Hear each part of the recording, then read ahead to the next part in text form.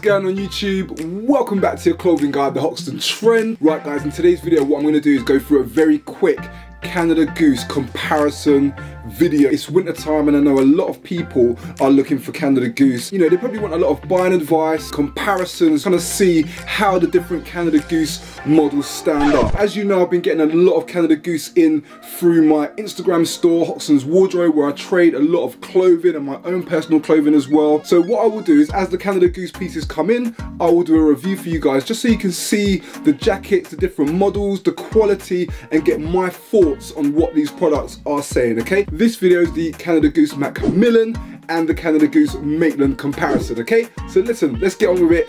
Let's see what these jackets are saying, okay? 2 seconds.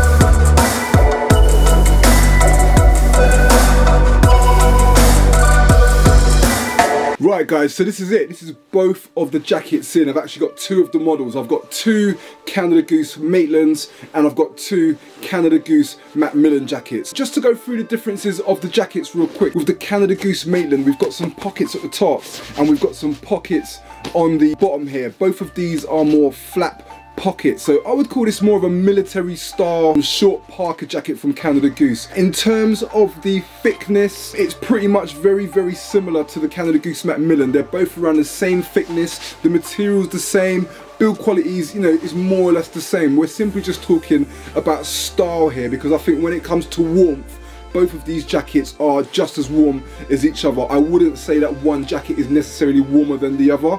It's just going to be more what you prefer in terms of style. So if you like that kind of military style with the pockets here. The other thing with the Canada Goose Maitland is that the hood is removable, so you can actually take this off with a little zip. There is a little zip function there. You can just take that off and then you can just wear it as a kind of field jacket without the hood. The other thing as well is that Canada Goose actually have a lifetime warranty with their jackets. Sometimes what you'll find on some jackets is they develop a slight bit of wear along the seams, and I've noticed this sometimes when you've taken it to the dry cleaners, you've brought it back and you might start getting a little bit of wearing. If you send it off to Canada Goose, they can actually check it for you and examine and make sure that it's not a fault, and if it is a fault, they can repair the jacket for you, or sometimes they do repair it at a cost if they think that it's your fault. But to be honest with you, their lifetime guarantee is really good and it's actually helped me out a few different times. Now this is a size large, so for me I find that the Canada Goose Maitland jacket is true to size. If you're a size large, I would say go for a size large. But the large, you can see that lengthwise it's nice,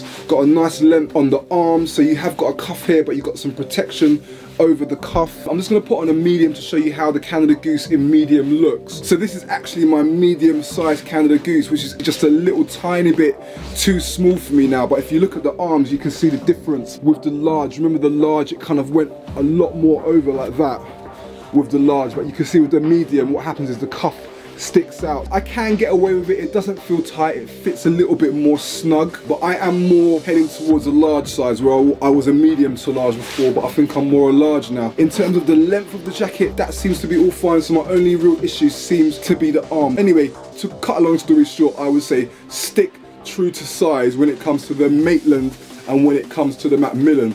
So let me just flick on the Canada Goose Macmillans, let me show you what they are saying and show you the quality and what my thoughts are, okay? Right here I've got a brand new Canada Goose Macmillan jacket in size large. You've got that nice room that you have on the cuff where it might stick out a little bit more like that, so you can see that the size large actually fits me quite well. Another thing to note on both of the jackets is they've both got fleece pockets as well. If your hands are a little bit cold or a little bit wet, you put them inside your jacket, you rummage them around, and they do actually get a bit warm and dry out because of the fleece inside. The other thing as well is that the hood is permanent, so if you're one of those guys that likes to take hoods off and you don't like the hood on all the time, then the Macmillan might not be good for you, because the hood is a permanent hood, okay? The funnel hood actually acts to protect you from the rain, the elements, and the wind. So if you just put it out like that,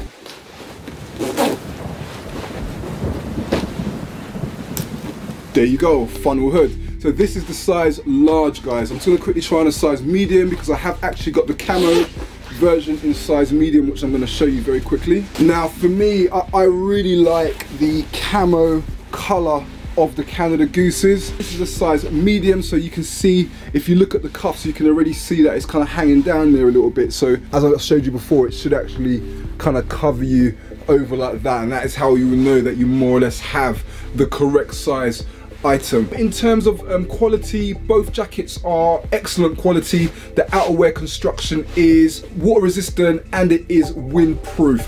Now in terms of handling weather conditions, in cold weather conditions, for me, the Canada Goose Macmillan and the Canada Goose Maitland both live up to their reputation as extremely warm jackets, very durable and just excellent for really cold conditions. If I had to choose the two, I would say that the Maitland actually just feels a little bit more of a robust jacket. I like the fact that you got the pockets up at the top and you got the pockets at the bottom as well, and it's got that military feel. I do like the fact that the hood is removable as well, even though chances are I wouldn't really remove the hood, but I just like that as a feature just in case. They're both very similar jackets, so it really does boil down to aesthetics, which one you prefer. So listen guys, that's it. I hope you enjoyed the video. I've got lots more like this coming. Make sure you stay tuned. Make sure you follow us on Facebook, Instagram.